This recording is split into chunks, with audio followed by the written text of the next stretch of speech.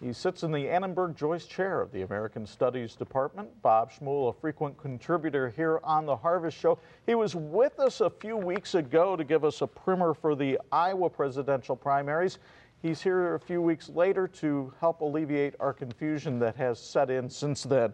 Chuck, thanks for not showing what I might have said back then, because everything has changed since well, then. It certainly has, and let me take a vocabulary lesson from you here. The term Republican establishment is tossed around a lot a bit, and I'm not exactly sure who these people are, but I do know one thing.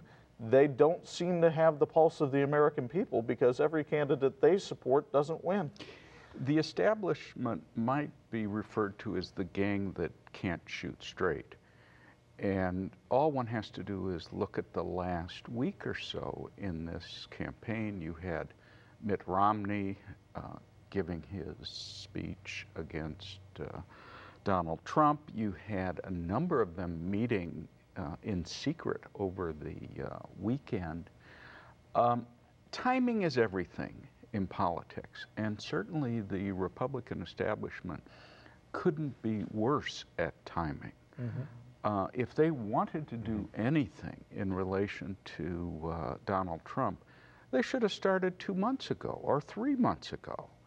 But all we heard at that point is, oh, he's going to implode. He's not going to go anywhere. Right. Once the primaries get going, the American public will speak and they will reject him. Well, the American public is speaking and they are not rejecting him. Who they are rejecting would be the candidates who represent the Republican establishment. Absolutely. And now we're in the situation where I think it's fair to say that the only person who really has a shot at some success would be John Kasich from Ohio. I can't see it with Marco Rubio in Florida. You look at those numbers, you look at what's happened to his campaign. Ted Cruz is an interesting case study in the sense that someone once referred to him as the insider's outsider. Mm-hmm. Yes, he's in the United States Senate, but not a single senator has endorsed him at this point. He is known, and it's certainly on tape and easily available. He is on the floor of the United States Senate referred to the leader, Mitch McConnell, as a liar. Well, those kinds of statements don't make you out to be a friend of those with whom you're serving. Mm-hmm. So that the reason I mention it is you take Donald Trump and you add on Ted Cruz, both of them are counter to the Republican establishment. Mm-hmm. And that's where they are going into next Tuesday's primaries. Professor Schmuhl, let's switch over to the Democratic side. I mean, you know, Hillary she's doing okay. I mean, mm-hmm. It looks like she's going to be the nominee. But why is she struggling? I mean, Bernie Sanders, he's been in politics for years, and so has Hillary Clinton. So this is not so much about establishment, but there is certainly this wave of voters who are going against, especially younger voters. Why is that? I heard an interesting interpretation recently, which is that young people are not rallying behind Hillary Clinton because she reminds the young people of their mother. Okay. Okay, now, I loved my mother, and I'm sure all three of you did. But you don't want her to be president of the United States. Right.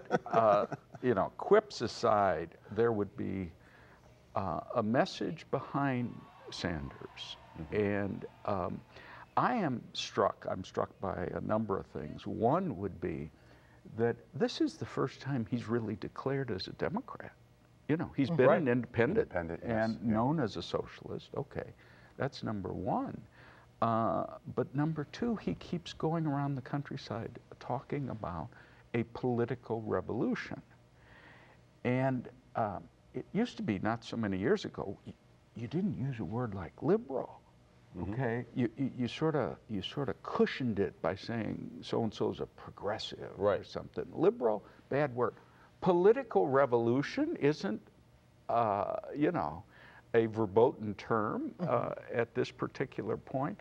What he is doing is he's tapping into many of the feelings that Donald Trump is taking advantage of.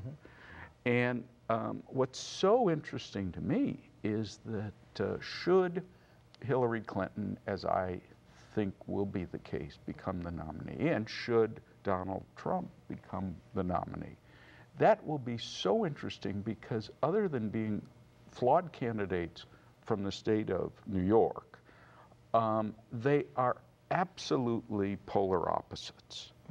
I mean, one is your consummate insider, Hillary Clinton. He is the consummate outsider. And you just go down the line in terms of government experience, no government experience. It's very interesting that it's breaking down that way.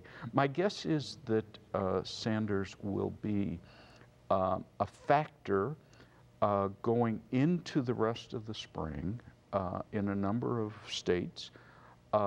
And one of the things that will keep him going would be the number of contributions that he's receiving.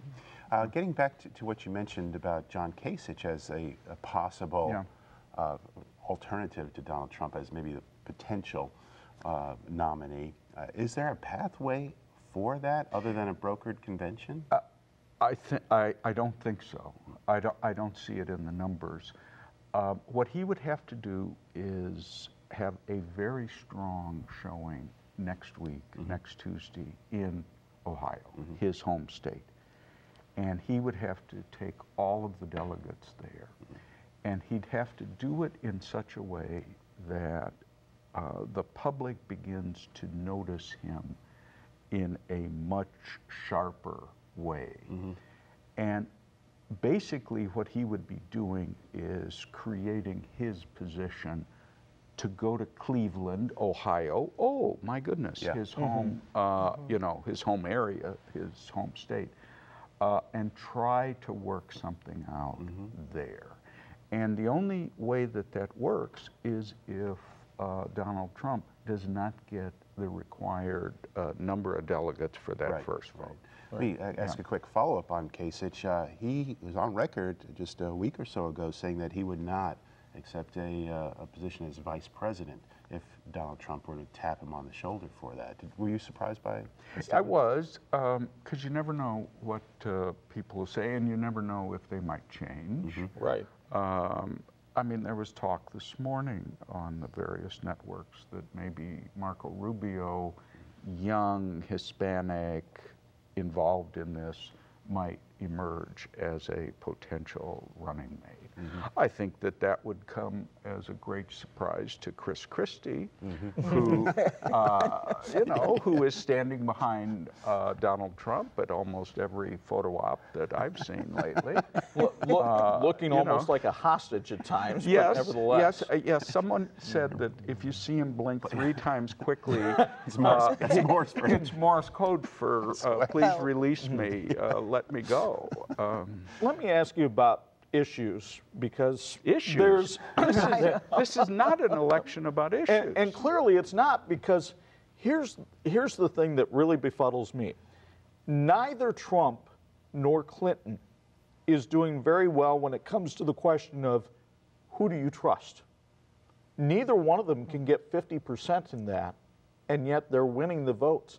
And you talked about the possibility of a Trump-Clinton election as being the ultimate insider versus the ultimate outsider, but then it's really the ultimate lesser of two evils argument, isn't it? Yeah, but we're still left with evil in that situation. And the ABC Washington Post poll that came out just yesterday puts Donald Trump ahead of Ted Cruz by 9 points. Honest and trustworthy, Trump, 45% say that, so not reaching the halfway point. understands our problems, 44%, has the right experience, 42%, right personality, 43%. Overall, his favorable rating is 46%, his unfavorable is 52. These are numbers, you know, that to me are stunning. Yeah. And you see the same thing with Hillary Clinton and whether or not she would be considered honest and trustworthy by the voters. This gets into something that probably we don't have time to discuss right now, but several years ago I went around the countryside saying that American politics were at a breaking point. I think we're there. And I think the people are saying that in the votes that they cast during these primaries and caucuses. Well, we may be headed towards a political revolution in the United States. There was certainly a revolution 100 years ago in Ireland that started up, and the professor, who would make a great party guest because he can talk about a myriad of topics, will be here to talk about his new book about Ireland and that revolution from 100 years ago, and that comes your way next here on Harvest.